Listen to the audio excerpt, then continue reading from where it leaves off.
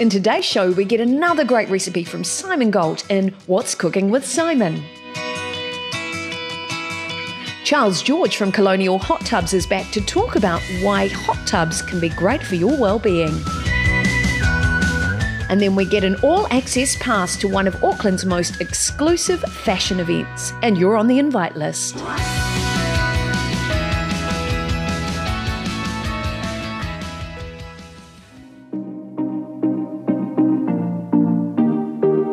Let me show you how easy it is with 2 pots to cook a Gault's Deli beef chorizo and smoked paprika risotto.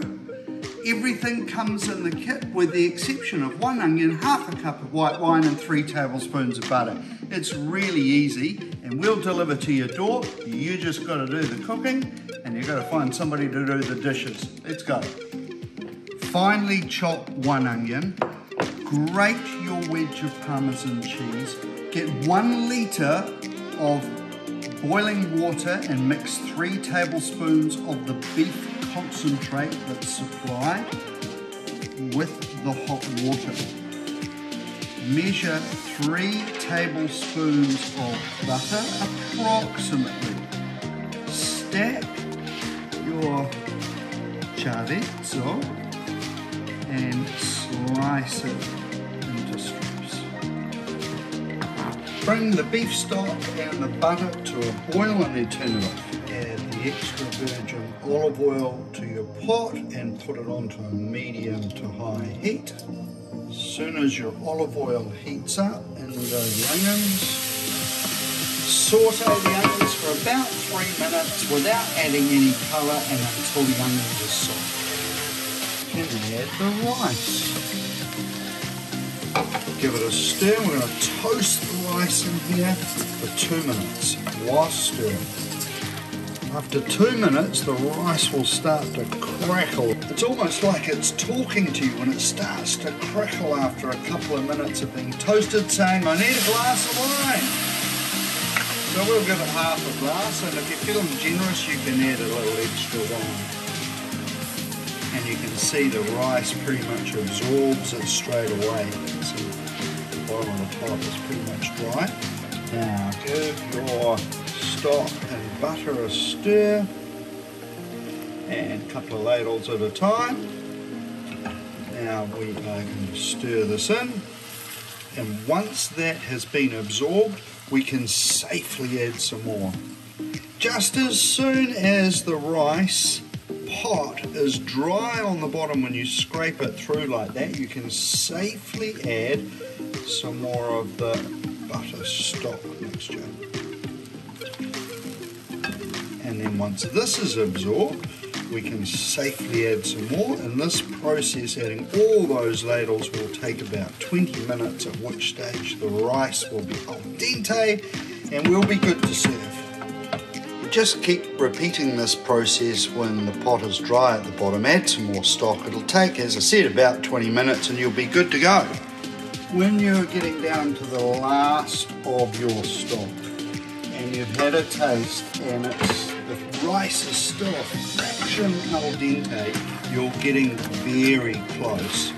And you can see it's very soupy in consistency. So at which stage now I will add the smoked paprika in there. And it's quite powerful. You can start off by adding a little bit and add more if you like, but I know that's going to be just perfect. In goes the chorizo. And almost all of the Parmesan cheese, but I want you to save some just for sprinkling over the top. There you go. So I've saved a couple of tablespoons that I can use over the top, and now it's just a case of stirring this up.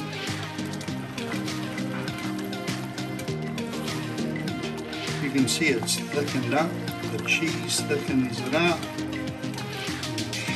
Of the smoked paprika is going through there. This is La Delia smoked paprika and it's beef chorizo.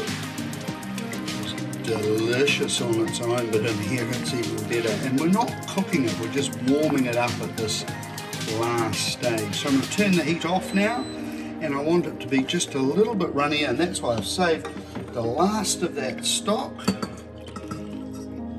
Just about all of it in, and I will put a lid on and go and get my plates organised. There we go. And I've got my caramelised balsamic, which is going to be the magic that I'm going to add over the top. And you'll have some left over. You just fill the pipette with the caramelised balsamic. Now I've got enough easily to do 8 people here. And I want to, a generous portion, it just oozes over the plate like that. Look at that, just beautiful. Now let's pop that down here, along with our pipette.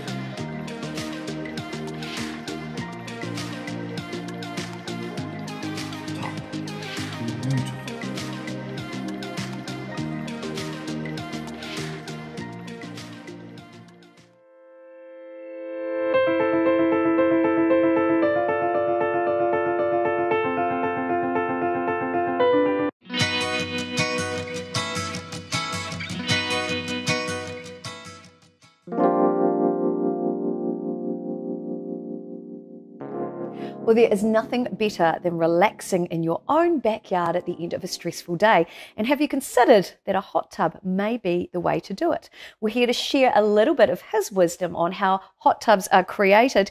Is the owner and creator of Colonial Hot Tubs. Welcome, Charles George, to the studio. Thanks, Monique. Nice so good to have you. Yeah, great to catch up with you again after this COVID lockdown time. Yeah. So tell me, that's created a lot of stress for people. And of course, getting some relaxation in a hot tub is one of the ways to demystify or de-stress at the end of a busy day. Yes. Tell me about your journey with Colonial Hot Tubs. So back in the 80s, my brother purchased Colonial Hot Tubs off Brian Holloway, who started the company, designed and built hot tubs. I've got the original sketches and drawings and pricing from way back in the day. And Si did it out of the garage under his house for years and years and years till the neighbours kicked him out, and then he ended up in a storage unit out in the back of Mount Wellington somewhere. And I've grown up with hot tubs because we'd always have a hot tub to play in all the time. So as soon as he got the company, he had to have the demo model in his backyard, which was the biggest and best one. And we had a lot of fun in that. And so I've just grown up being in hot tubs, knowing about them, how to run them, and build them. And so over the years, I've come and gone from overseas, and I'd often come back for a summer where it was, I was working part-time and taking odd jobs, and I'd often work with Si, building the tubs and helping him install them more than anything else. And then in 2011, unfortunately, Si passed away, and we were overseas at the time, and my wife and I thought, we could go back and give that a go.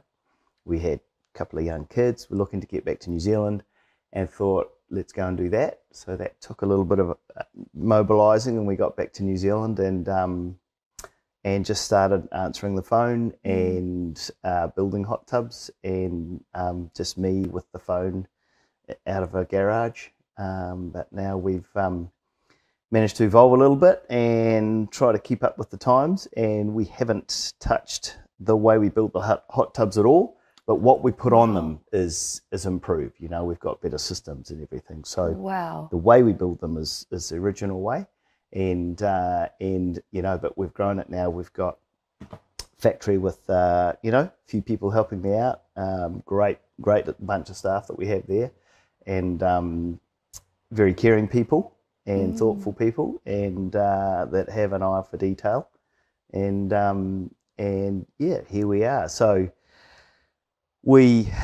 I'm trying to give the same thing to my kids. They're growing up with a hot tub in their backyard, and they love it. That's one of their favourite things. As soon as they've scoffed their dinner down, it's like, hey, can I go and hop in the hot tub? So one of the things which is really unique is that they are handcrafted and they follow the traditional coopering style. I read that on your website. Yes. So tell me, what is that? So coopering is generally related to building wine barrels. So it's to be simple, it's about retaining liquid using only wood. So we build our hot tubs out of wood only, so there's no plastic liner on the inside. It's just wood. All the walls are wood, the base is wood, the seats are wood. And the art of coopering is putting the very precise angles on each piece of wood to make the joint just continuous and solid. And then when the wood gets wet and expands, that closes up any holes or leak points. And once it's wet, then it becomes a usable hot tub. And of course it'll be watertight as well. Yeah. That's absolutely incredible. It's like a little bit of magic using nature. That's right. A natural product. So a lot of people who have seen your ads in our show or seen you on television, that sort of thing, people have reached out to me because they do. Yeah. And they've said to me, Monique, love the look of the hot tub, but what's the difference between a hot tub and a spa pool, as an example? Yeah. So the biggest thing is the way that it's laid out. So in a hot tub, it's deeper. So you're sitting upright with the water still over your shoulders. And because of that, you're more buoyant. And because with your feet down in the middle, sitting upright, it's slightly more relaxing because you're floating, you're a bit more weightless. And then also, if you want to lay out, you can stretch your legs out under the seat across from you, because a hot tub has benches inside it, whereas a plastic pool is molded and it goes like that, and so you're restricted as to where you can put your feet. More often than not, in a spa pool, you are lying flat and your legs can float up, and it's hard. For me, it's not as comfortable. Whereas when you're sitting in a hot tub, you get to dictate how you sit, whereas you're not told where to sit by a plastic shape. So that's the biggest difference. And always the old one, the cold shoulder syndrome, is a big one for me. So you can sit in the hot tub and it's just your neck sticking. And then of course we've got the sustainability aspect, because spa pool has that plastic liner effectively, as opposed to what you produce with a Colonial hot tub. Yeah. So being entirely made of wood, a piece of plastic will last a lot longer than a piece of wood.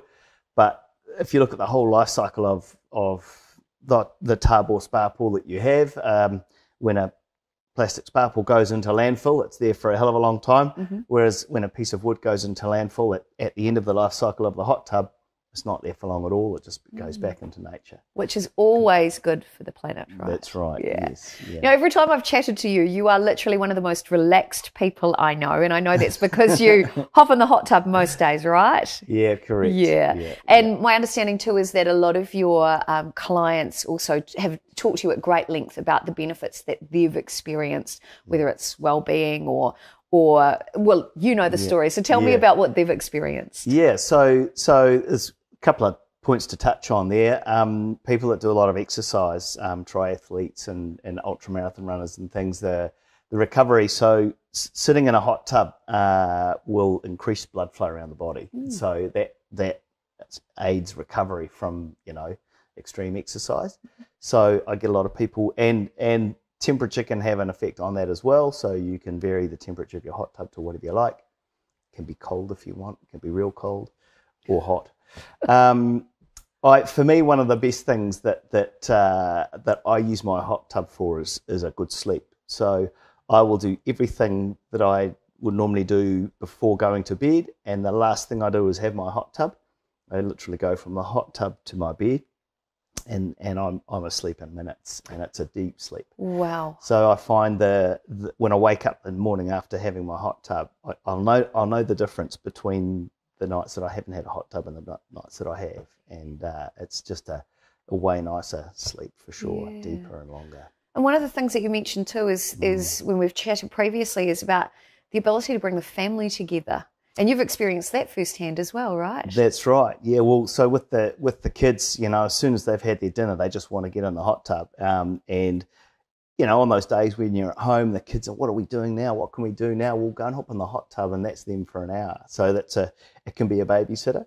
The conversations that we have when we're in there together, you know, it's real one-on-one time. And if you're lucky enough to get one-on-one with the kids or have them as a group, you know, they've developed all these little games that they play. Well, my kids are quite young, you know, so little games that they play, so it's not quite as relaxing as it normally would be without the kids in there. But yeah, it's, as a family activity, it's hard to beat. You know, in your backyard, you don't have to go anywhere, and you can, you know, it's entertainment for everyone.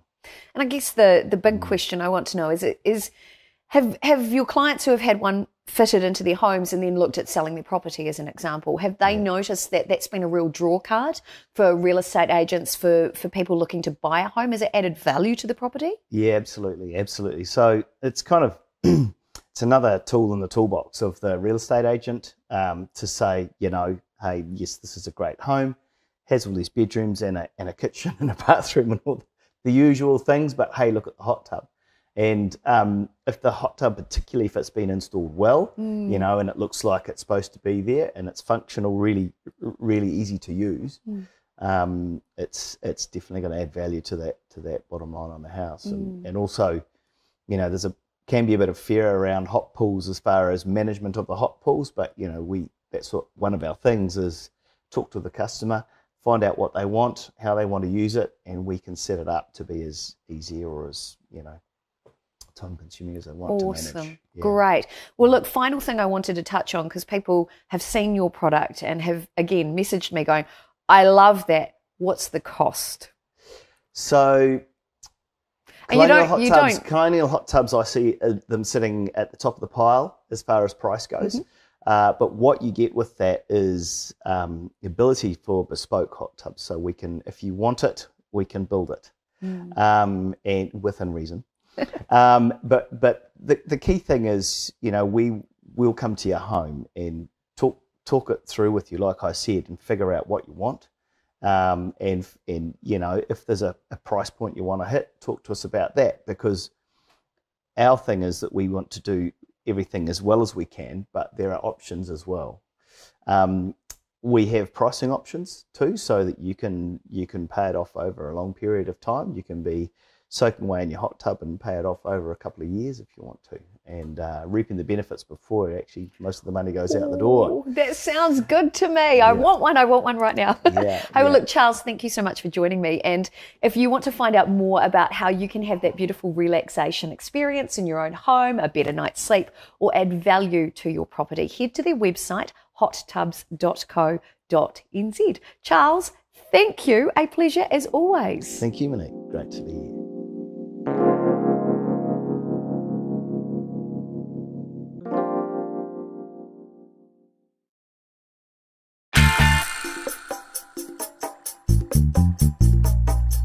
Well, here I am with the co-creator of Fashion Club Inc. Art. This is the gorgeous celebrity auctioneer. This is Alan Myers. Kia ora, Alan. How are you doing? Kia ora, Monique. Looking good. This is spectacular. Tell me about your outfit. We'll just wait for the camera to come back up, and then we'll find out. So much going on. So much art. So tell me, what was the inspiration for your outfit? Well, basically, Versace's always been one of my favourite brands, and it's so the belt is actually Versace, and the glasses, and then I just added to it and what I could consider that theme or style, the grandiose. You know, I love it. You know. I'm a lover of Versace, Gucci, Chanel. I love them all because I see. Well, you're looking fantastic. Well, thank tonight you. Too. Thank you. I am super excited about this. This was actually a custom design from Cecilia, made originally for me. So I believe we're going to see some fashion as well today, based on. Perhaps I was Cecilia's muse. I'm going to take that if I am, but based on some really classic caftan designs. So you're going to get some sneak peeks of that as well. I love it. So anything that for me a fashion, because we can talk about this. We could talk about this all day. Fashion for me is art, and I've noticed you've added the term art into the name of this exclusive club. So what's that about? So the art actually is to combine both fashion and people from the arts as well, and also treating fashion as an art form, obviously, creativity of any sort. So tonight we've got musicians, people from the film industry, all around, you know, the theme of art. So, you know, and you'll hear later on what we're looking at doing. Oh, it's super exciting, and of course part of Cecilia's journey is about her finding her identity through her art as a designer, and we're immensely proud. You've been friends with Cecilia for a long time? Yeah, probably about 4 or 5 years, but when I first saw her fashion show at the What Women Want event, I actually was in tears. It was so beautiful. Yeah, I totally agree. Beautiful. I totally agree. Emotional. I was at the same event, and I remember that all happening, and I was like, oh my God, this is so much more than just what we wear, it's how we identify. So Alan, we're going to hear more from you later today. And isn't it great? Look, we're bringing the red carpet back to Auckland. I know. It's like a little Oscars going on here. What I love about it is there's so many people that I know in here, and being able to greet each other in real life is so much joy. So thanks for bringing a bit of joy back to Auckland. Thanks, Alan. Thank you. Right. So there you have it, so much art, so much fashion. Amazing.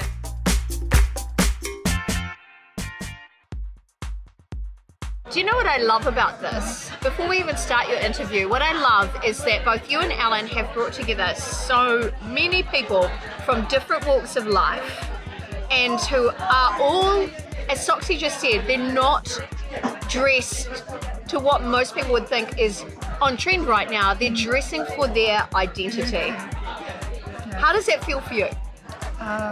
It feels really amazing to be yourself, and I think people always need to be yourself. We are the leaders of the world, we're not following trends. And I feel like it's, best thing is just to be yourself at the end of the day, and to be who you are. And we're trying to create a platform where people can be themselves at the end of the day. So of course we've already interviewed you previously for TV, and I learned so much from that interview, even though I've known you for some years. Just learning about how for you, your fashion, your art helped you find your identity. Tell me about this club for you. What does this mean for you, this organisation? So this organisation is all about being passionate about fashion, and it's about creating a platform where people love fashion and people want to come and to be themselves and trying to discover a bit more about the fashion with in the member of people. And it's about exchanging information and latest trends, and to share information. And there's obviously a big lean in this group towards the utilisation of art for fashion and identity. So how has that art inspired you to create your fashion? For me, I always love to meet new people. To me as a designer, I always need to come up with new designs, and meeting new people kind of gives me that sense of inspiration that I need to push my boundaries and comfort zone. And so for me, most of my designs come from meeting new people, different walks of life, and I think that's how I actually want to form a group where people can come together, with fashion. Absolutely, and I think what's been a real challenge, of course, is we've had COVID and everybody's been so isolated. It's disrupted Fashion Week, of course. So being able to create this platform, as you say, to bring people together, it's kind of what people are craving right now. Would that be fair? Yes, I kind of agree at the moment, because of COVID and all the pandemics that's going around the world at the moment. I feel like people are hungry to come out, to be themselves, and want to kind of enjoy life. And I feel like fashion plays a major part in people's lives. Totally agree. Now, tell me very quickly about your inspiration for the designs we've just seen. You guys didn't necessarily get to see them, but you will. So tell us about the inspiration behind your latest creations. I think my latest creations, the inspiration behind it is heavily on New Zealand nature. Animals. I like to use different sorts of feathers to create different textures. So I think it's just about heavily influenced in the New Zealand nature. I love that. And I have to say, I'm actually really honoured to be wearing Cecilia today. And I remember a few years ago, and this shows you the diverse range of clothing she's created, and that fashion is art, and that it's about inclusivity as well. What I love, Cecilia, is that several years ago I said to you, we were talking about fashion, and Cecilia basically said, I'm going to make you a caftan. And this was what she created. This is what you created for me. And while it's had a few different lives, lots of people have worn it. When I reached out to Cecilia and I said, I need something to wear, and she said, I've got your caftan. How often does a designer create a garment for you? I'm so immensely honoured. So tell me about how you've been able to take this art, because I've seen several people wear this now. How have you been able to create this art, or take your art and make it into something for everyone? Because that is something that's immensely unique. It's about having the sense of fashion and eye for fashion as well. To see, and I think that comes from meeting with different people and engaging with a lot of people to kind of understand their characters. And I feel like that's very important. To kind of experience a lot of different things in life and just go through that, experience of experimental things in life with people. Yeah. Well, I think that works really well, because at the end of the day, this is about, for me, is about drama. And I am about drama. I'm not drama queen, that's for sure. But I'm all about the drama, right? I think my life has been quite dramatic as well. I think so too. Yeah. Yeah. So I think that's where most of my influence and inspiration comes from. Oh, well, look, I love it, and the feedback that I'm getting from everyone is they have loved this experience. So a big thank you to Cecilia, to you and to Alan for leading the charge and bringing people back together, because I think we all know this is what we need right now. This is what the world needs. So thank you. There'll be more exciting events coming up, so hope you're all looking forward to it. Yay!